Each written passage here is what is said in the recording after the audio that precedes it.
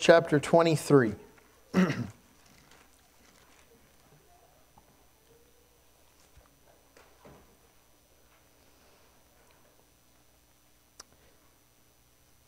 right, Proverbs chapter 23, and I'll ask you to read along with me as I read out loud.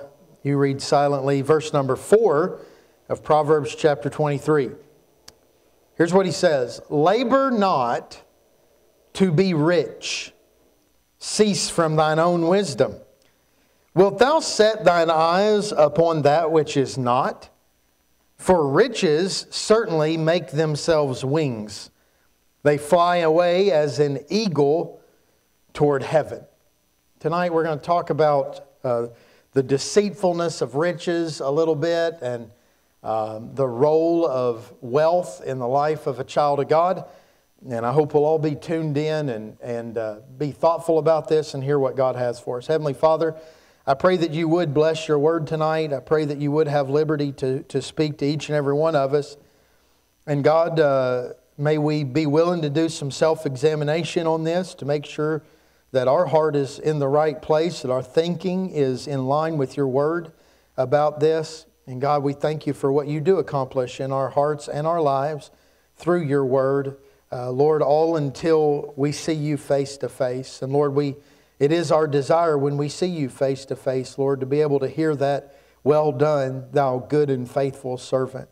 And Lord, it's in times like these that, Lord, you mold us, you shape us, you correct us to make that possible. So I pray that we'd give attention to your word tonight. In Jesus' name, amen. Here's what he says pretty clearly here in the verse. Labor not. Now we can't stop right there, can we? Because if we just pull those two words out and try to just preach on those, then we violate other Scripture. We know that's not all he says there. Because we know we are supposed to be workers. Raise your hand if you know that God made us to be workers. All right. We're supposed to be productive people. That's what God wants us to be. He wants every one of us to be productive people for ourselves and for others and society as a whole. So we can't just stop at labor not, and we can't put other words in here. We can't say labor not to provide for your house, because that would be a violation of Scripture. We know that's a biblical principle, that we are supposed to be providers, especially the men. I'm talking to us, that we're supposed to, in particular, be laborers. But women are laborers too in the house. No one can read about the virtuous woman of Proverbs 31 and come away with any idea other than that's a worker right there. She's a working lady for the production of her house and the help of her husband. Proverbs chapter 3 verse 4 though says, labor not to be rich. There's where we get the not from. Labor not for this purpose. Do not labor to be a rich person. Do not labor to be a wealthy person. Now he's going to go ahead and explain why, but first he has to encourage us to let go of our own wisdom in this matter.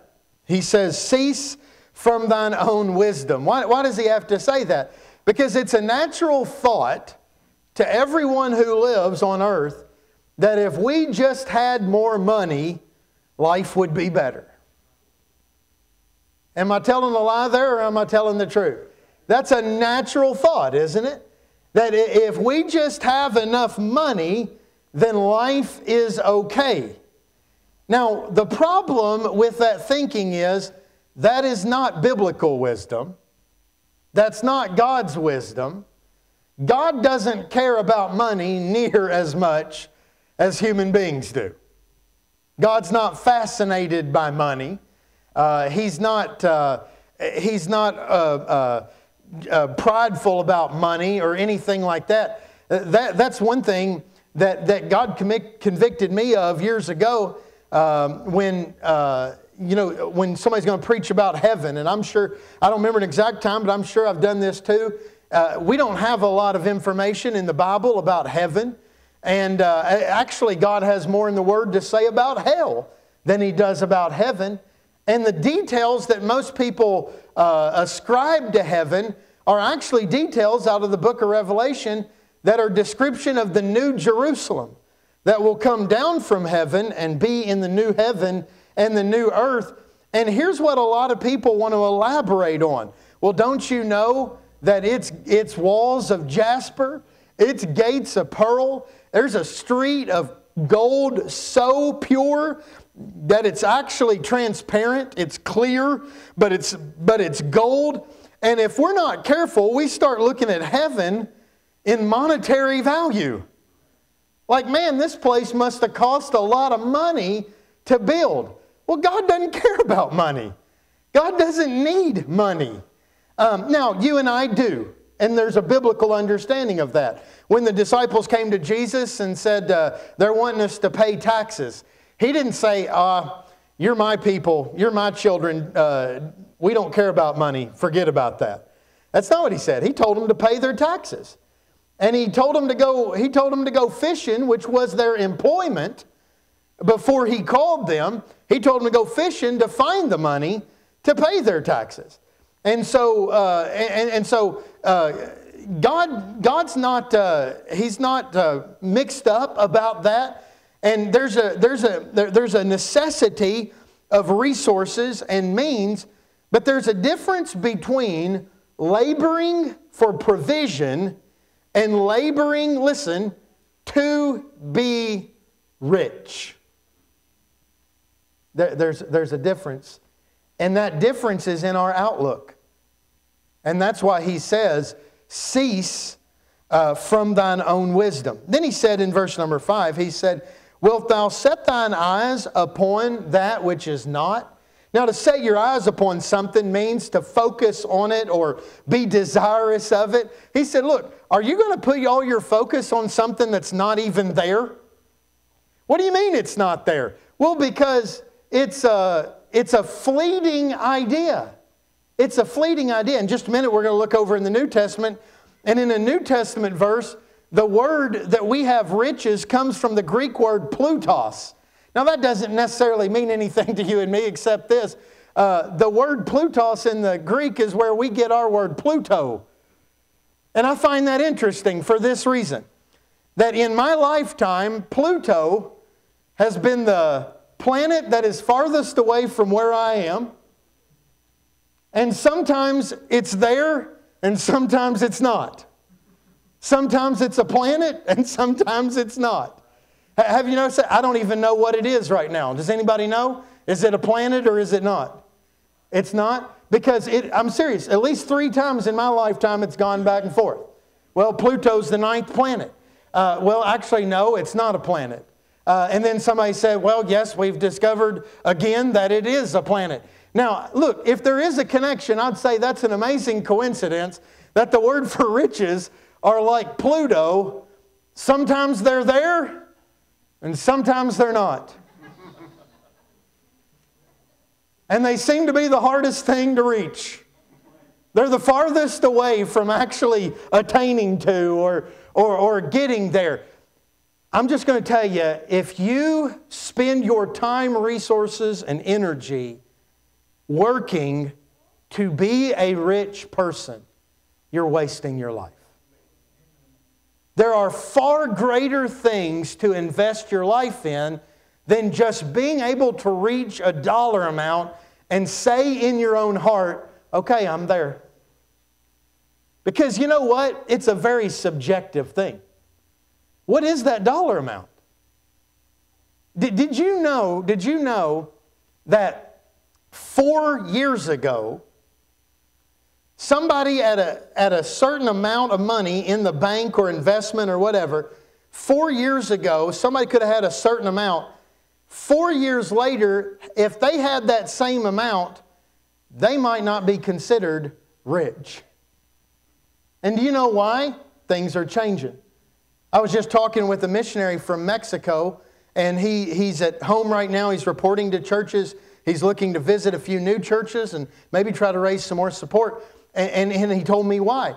He said amazingly, the dollar has actually been pretty stable but he's in Mexico, and he said, I don't know if you've read about this or heard about this, but there's something they're calling right now the super peso. And what has happened is in a very short period of time, while the American dollar has stayed relatively the same, the value of the peso has skyrocketed, so that now the support that this couple was getting for their ministry in American dollars is now about 75% of what it was before the super peso. And this is how economies work. This is how money works. It ebbs, it flows, values go up and down. We're not on a gold standard anymore. We're on an IOU standard. Am I making that up, or is that the truth? Somebody says, well, we got Fort Knox over there. I'm telling you, all the gold in Fort Knox couldn't make good on all of the paper dollars that are printed by the United States Treasury Department. And we're printing more all the time. Do you understand how foolish it is to labor and invest your entire life in pursuit of that? Something that is absolutely unattainable. You say, I don't know. I see people attaining it and they seem like they're having a good time. Here's the key word in that statement, seem. What the devil doesn't want you to see, what the world doesn't want you to see, is there's a whole lot of unhappy rich people.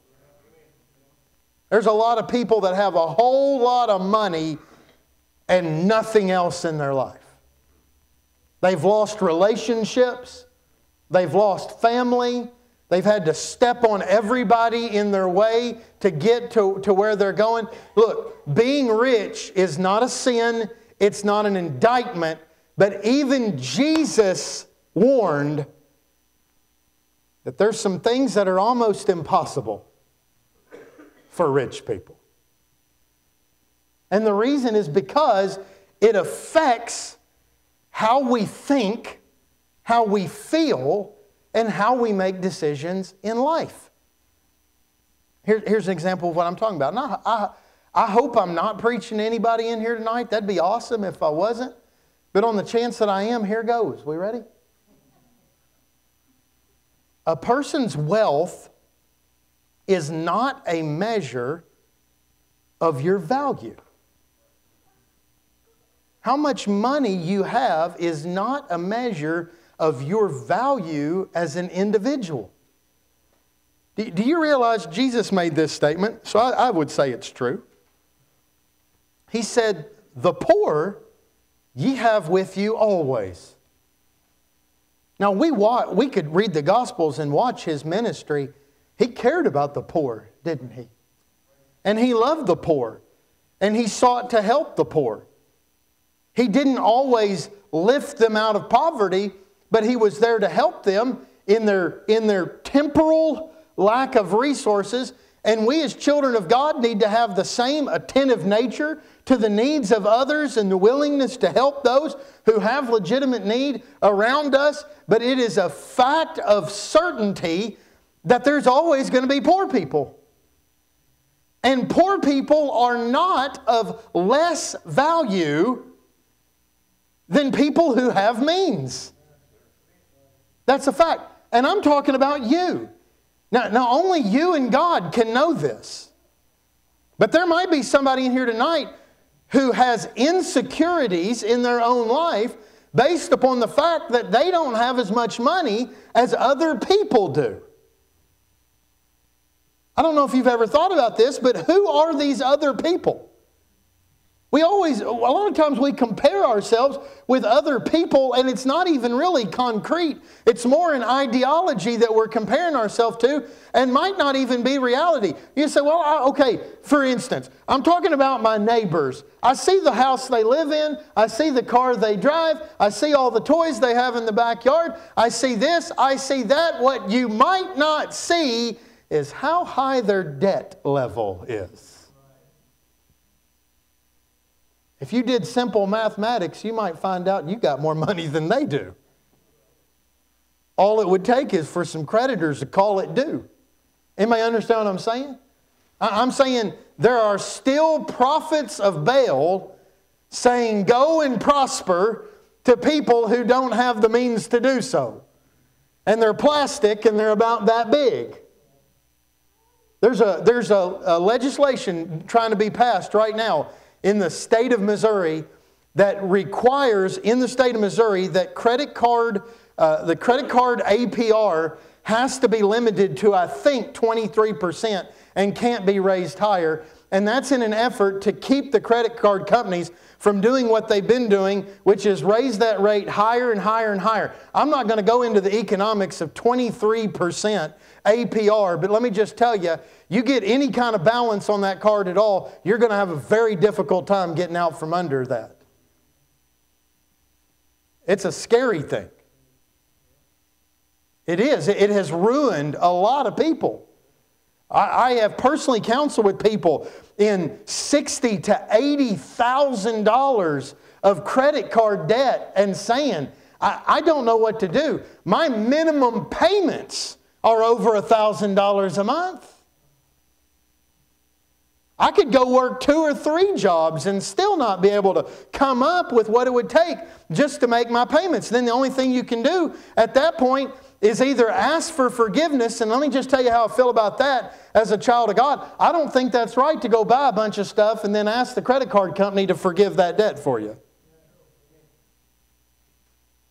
Just like I don't think it's right to take on a lot of debt to go get a degree and then expect the government to pay off that debt for you either. I'm just being honest. You sign the paper saying that 6 months after you graduate, the payments are going to start being made. And now you really shouldn't complain and cry because you've got this debt. You signed the paper. You knew it was coming. It doesn't make any difference that somebody on a political scene is trying to be a big hero. Somebody's got to pay the bill. So debt is an astronomical problem. So there are those that are wealthy and there's those that just try to look wealthy. But those that try to look wealthy trip up those who equate their own value with wealth. It's a slippery slope. It's a difficult process. Here's the second thing we ought to examine. Do we measure other people's value by wealth? It's bad to measure our own value by wealth. It's bad to go through life with insecurities of what people think about you because you don't have as much money as other people.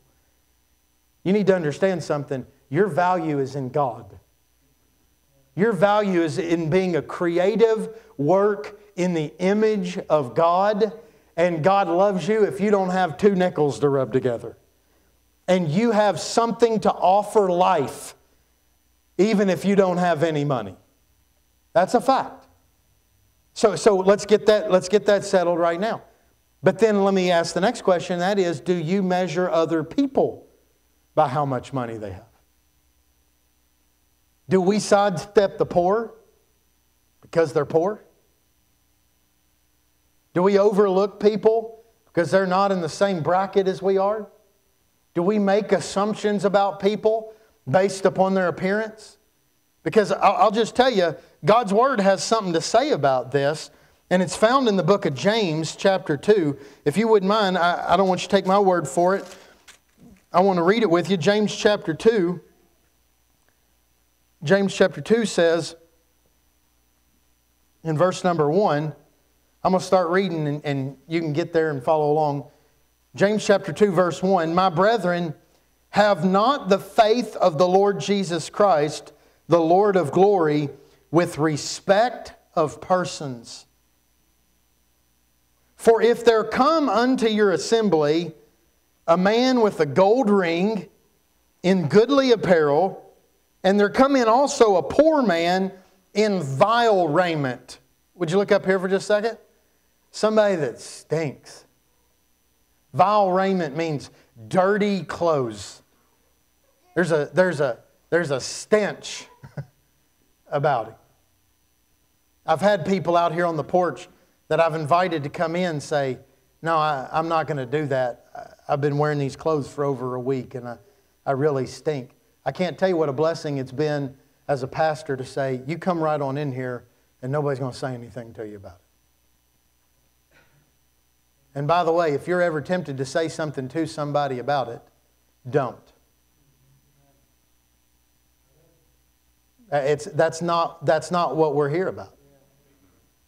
We've got to make sure that we're looking a lot deeper than how clean somebody is on the outside in their clothes to see a soul that God loves, that Christ died for, and that if they're willing to come in and they're of their right mind and they're willing to behave themselves in a service, there's no reason why they can't sit right here in these seats.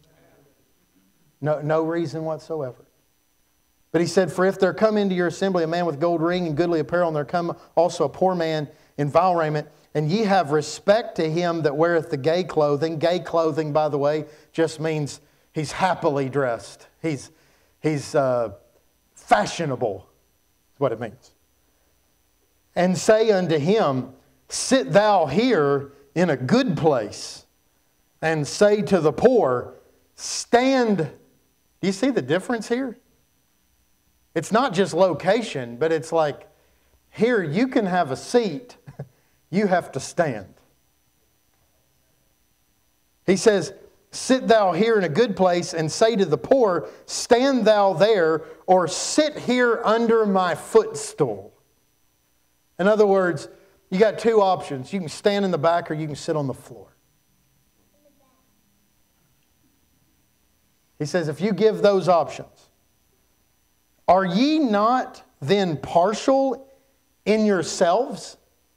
In other words, he's pointing out here, that came from you, that didn't come from God. That ideology didn't come from the Holy Spirit of God. You're partial in yourselves. He says, are ye not then partial in yourselves and become judges of evil thoughts? He says, hearken, my beloved brethren, hath not God chosen the poor of this world rich in faith and heirs of the kingdom which he hath promised to them that love him? But ye have despised the poor. That's a horrible indictment that he gives there. That's somebody that's looking too much at riches and wealth and making determinations about that. But let me tell you something. As sure as your value is not determined by how much money you have, neither is anyone else's. People have value because they're loved by God. And that ought to be our value system as well. Last thing I want to ask you about in regards to this tonight is there's the value of ourselves, the value of others. I want to ask us about this too. Don't you think riches make a horrible object of trust? That's a horrible object of faith, isn't it? To put your trust in money? To put your trust in riches? In late 2007, there were people that saw some signs in the stock market and the investment market of some things that were not going very well.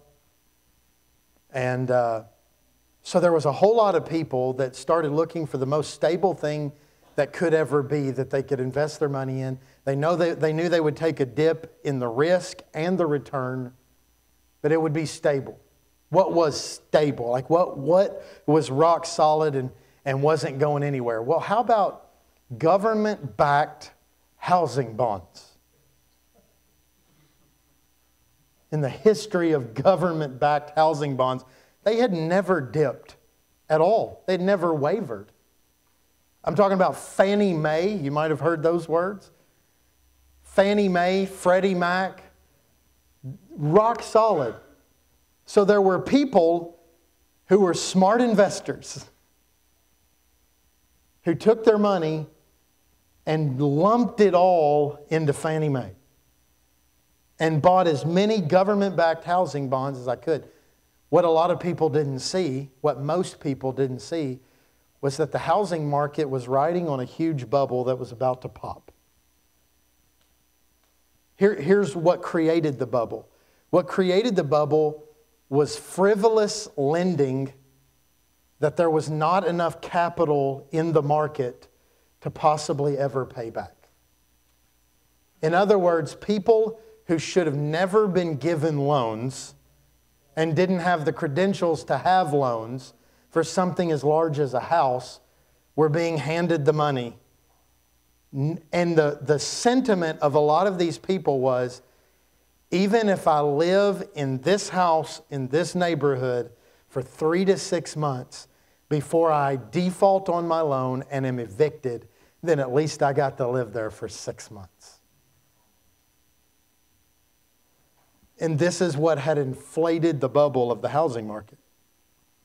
So when enough people defaulted on their loans, the problem became evident and the housing market crashed. But a lot of you know this. Not just the housing market crashed. The housing market brought down the entire stock market.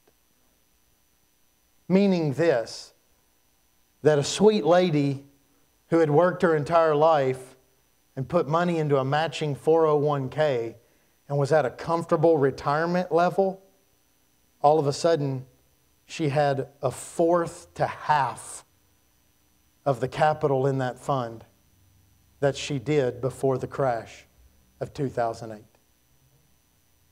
Do you know what the government did to the people responsible for the bad lending and all of that kind of stuff? They slapped them on the wrist, sent them out the door, and by mid-2009, some of the same products were already flooding the market again with bad lending practices and no credit, no problem type loans and all this kind of stuff. Let me just tell you, putting your trust in money is a horrible idea. For a couple reasons. Please hear me carefully. Whatever you trust, the argument can be made, that is your God. Whatever or whoever your faith is in, I'm just saying the argument can be made, that is your God. Therefore, that is who you serve. And money makes a horrible God. And servants of money are not happy people. They're slaved people. Servants of God are happy. Servants of God are free. Servants of God are trusting God. Meaning that regardless of how much money I have, God's promised to take care of me. God's promised to meet my needs. God's promised to deal with me as a child. God is what enabled David to say, I have been young and now I'm old, and I've yet to see the righteous forsaken or their seed begging bread. You know why? Because God takes care of His own. And He doesn't leave when the going gets rough. And He doesn't leave when there's problems. And He doesn't leave when the clouds get dark. And we just sang some songs about this. He doesn't just walk away. But what about money? Well, didn't our psalm, our proverb tonight, didn't it say that money grows wings and it flies away like an eagle into heaven? Imagine this, because he sets up this imagery. I think he wants us to imagine what this looks like. Going, gone. Do you know an eagle is one of the only birds that can fly so high, they go completely out of sight. And if you're just imagining that, you see that eagle just mount up on those wings, and man, he's getting smaller. And he's getting smaller. Where'd he go? He's gone. Now think about that imagery and then think about this. That's what money does. That's what riches do. One day they're there, but I'm going to tell you, be foolish to put your trust in them because they have a way of growing wings and flying away. Let's look at one passage in the New Testament and we're going to be done tonight. 1 Timothy chapter 6. 1 Timothy chapter 6.